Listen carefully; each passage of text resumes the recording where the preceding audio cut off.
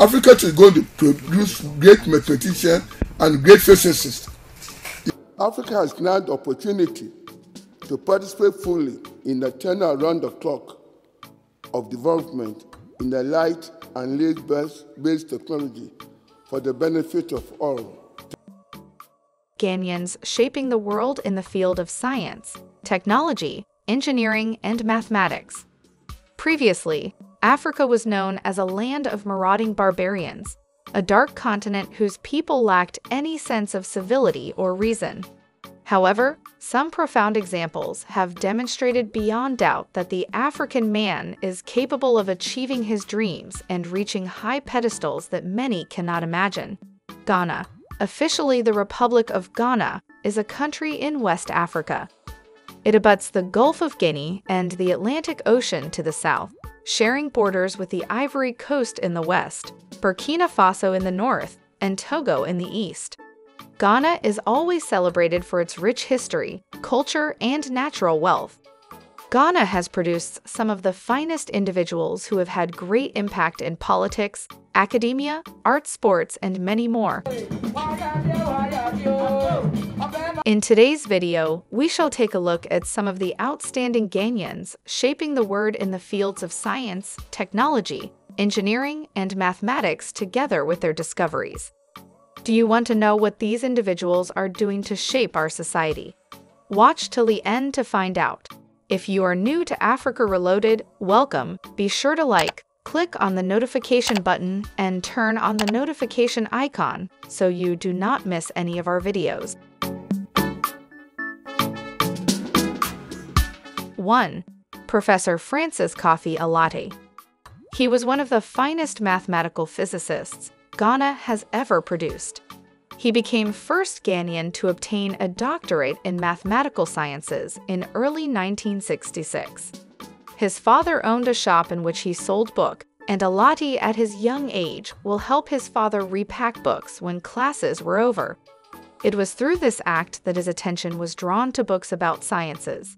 He spent most of his free time reading the biographies of famous scientists who were explaining the universe like Albert Einstein, which increased his interest in sciences.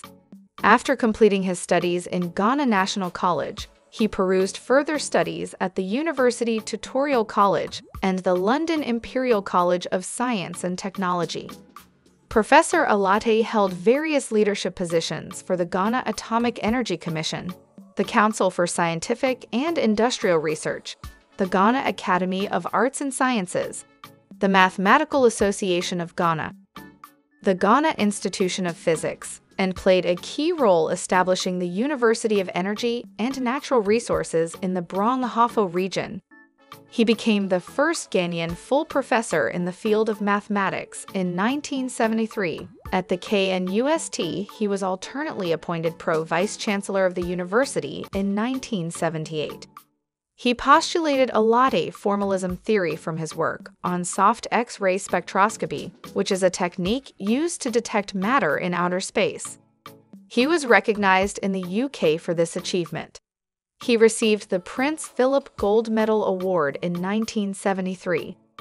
He saw science, which was very important to him, as an essential means of meeting society's needs for food, water, transport, communication, good environments, health, safety, and poverty alleviation.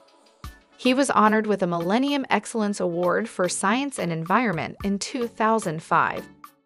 Prof. Alate passed away in November 7, 2017 of natural causes, and he was given a state burial by the Ghanaian government in recognition to his contribution towards the advancement of science. I'm not interested in money.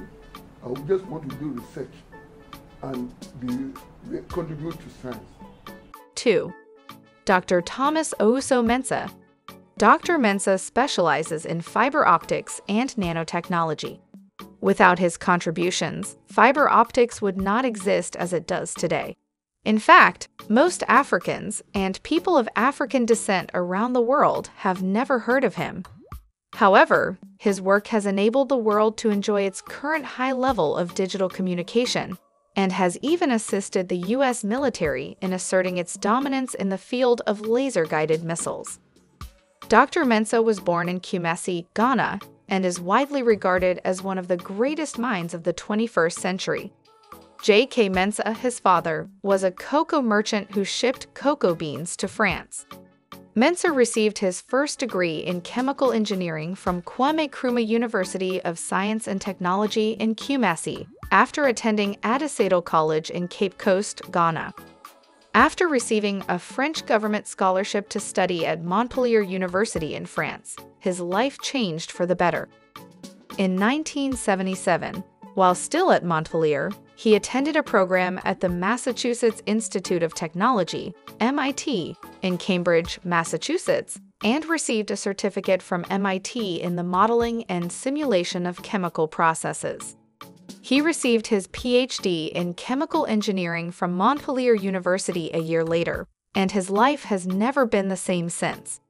Dr. Mensah's innovation in fiber optics also helped the United States become the global leader in the internet space, spawning Fortune 500 companies like Facebook, Google, Amazon, and others that have generated trillions of dollars for America. Mensah is now the president and CEO of Georgia Aerospace Systems, which produces nano-composite structures for the Pentagon's missiles and aircraft. You are looking at a person who created a technology for you to send pictures on your cell phone worldwide. You are looking at him. 3. Dr. Ashite Trebai-Olanu. Dr. Ashite Trebai-Olanu is a member of the Mechanical and Robotic Technologies group on the JPL engineering staff. Dr. Trebai-Olanu is a multidisciplinary engineer with expertise in planetary rover operations, distributed mobile robotics, system architectures, dynamic modeling, and control system design for aerospace and mechatronics systems. He received a Bachelor in Engineering in Aeronautical Engineering from Queen Mary College, University of London, and a PhD in Aerospace Engineering from the Royal Military College of Science, Cranfield University, both in the United Kingdom. Dr. Ashite Trebai-Olanu is the Product Delivery Manager for the InSight Mars Mission Instrument Deployment System and a Technical Group Lead in the Robotic Manipulation and Sampling Group at NASA Jet Propulsion Laboratory, California Institute of Technology, where he has worked since 1999.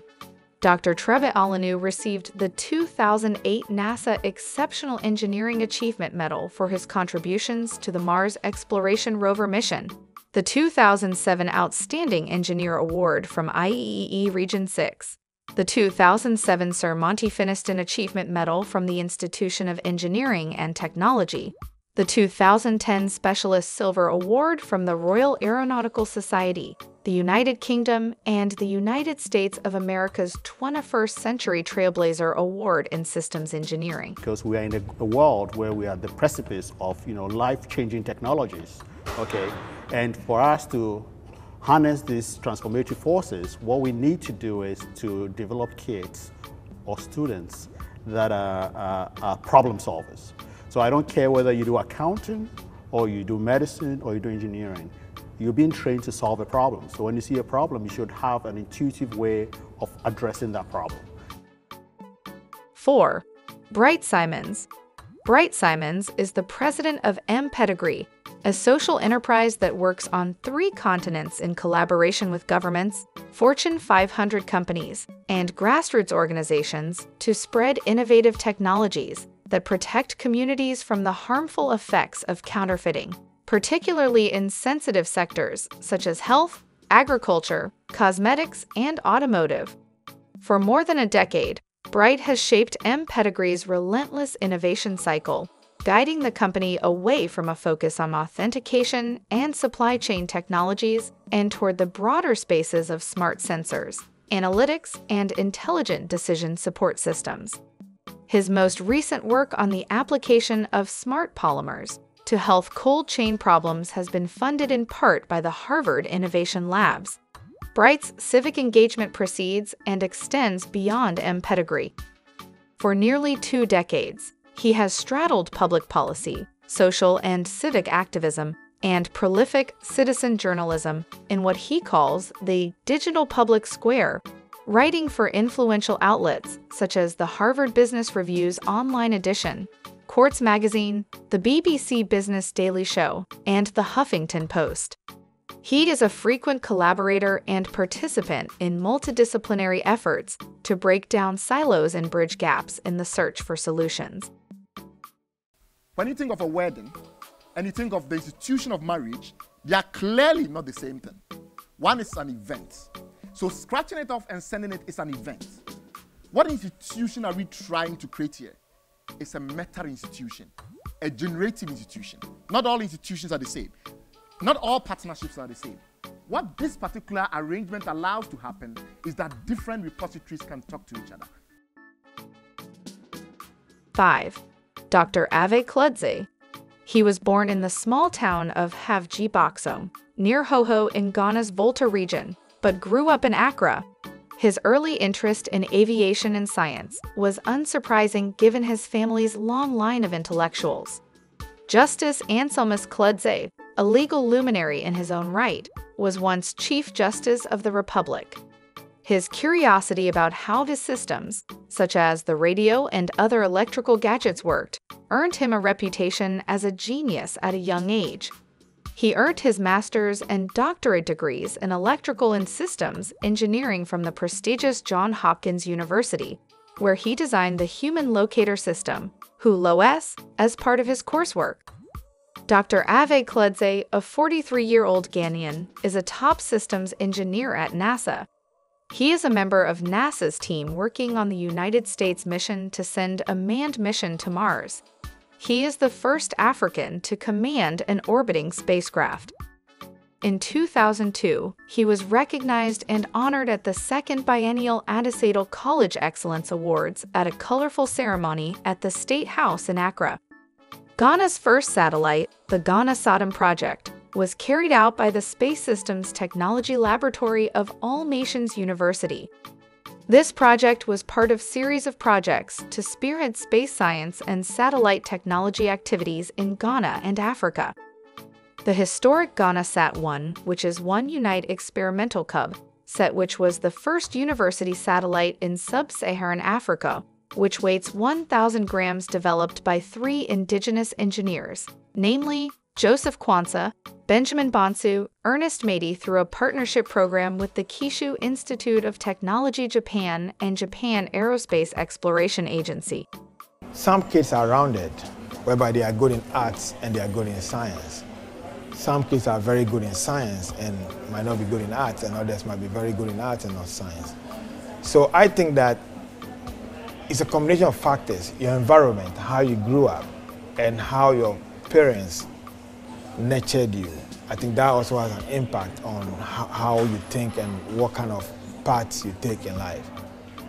And I think my background personally, I think the way my parents, my mom and my dad, allowed me to experiment with things, I think that helped me a lot, because they could have killed those interests very early by giving me some very, serious punishments, but they never did that. So I think that plays a major role. And then also encouraging the kids. 6. Dr. Nat Kwanzaa. Dr. Kwanzaa is a botanist by training and an ethnobotanist by profession. With a PhD in bacteriology from the University of London's Goldsmiths College, as well as a Master of Science in Botany, a Bachelor of Science Honors, and a Diploma in Education from Ghana's University of Cape Coast. He has been the academic director of the Madagascar Traditional Medicine and Healthcare Systems Summer Program since 2008. In 2013 to 2014, he was also the academic director for the SIT program Tanzania, Zanzibar, Coastal Ecology, and Natural Resource Management.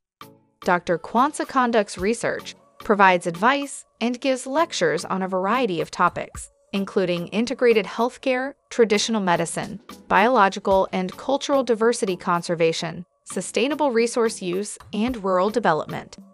He has created an integrated healthcare system approach to healthcare development and the preservation of biocultural diversity. His work has always included local and international public education through radio and television documentaries, as well as popular scientific publications.